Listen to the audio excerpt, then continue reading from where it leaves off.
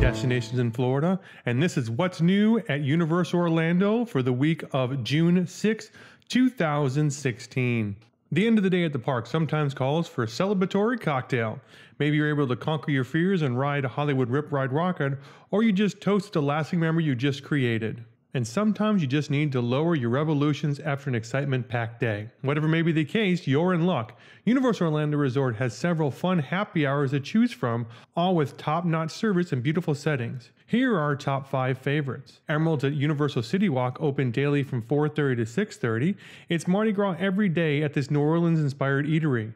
You'll find half-price well cocktails and bottled beer, and special prices for glasses of wine, both red and white, specialty cocktails which change seasonally, and delicious selection of small plates. The kitchen at the Hard Rock Hotel, which has happy hour Monday through Saturday 1 to 5 and all day Sunday, includes a selection of draft beers, house wine, and some specialty martinis and yummy Bloody Marys. The Orchid Court Lounge and Sushi Bar at Lowe's Royal Pacific is located in the lobby and overlooks a pool area. The Orchid Court Lounge is furnished with handcrafted furniture and adorned with beautiful orchids. Its sunset sake and sushi happy hour is a must-have after a day of rides. Jake's American Bar at Lowe's Royal Pacific Resort has happy hour from 3 to 5 daily. This bar is a temple to craft beer. During happy hour, enjoy $3 off all craft bottled and canned beers and $2 off all draft, including Jake's American Red Lager. You can also enjoy happy hour at Swizzle at Cabana Bay Beach Resort. This retro-themed bar located in the hotel lobby offers a unique take on classic cocktails from a bygone era.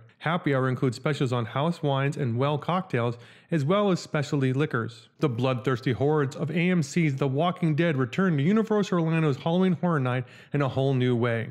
For this year's maze, they'll be taking fans from favorite moments and iconic walkers from all 6 seasons and packing them into one terrifying maze. For the last 4 years, the Walking Dead mazes have had guests screaming with terror as they found themselves in the most iconic, horrifying scenes from the show. This year, struggle to escape from the iconic barn, get reacquainted with the macabre Walker collection housed in the fish tanks, race through Terminus, and end up in the sewers of Alexandria. Universal has pulled all the creepiest moments from the past mazes, like the horde of walkers in the forest during the lightning storm, which has always had guests running and screaming. Lastly, Universal will tackle this past season where they up the ante for all the survivors. You'll enter Alexandria from the nasty sewers and find yourself in the middle of a chaotic battle against the ferocious wolves. And don't be surprised if the sounds of whistling saviors follow you into the night.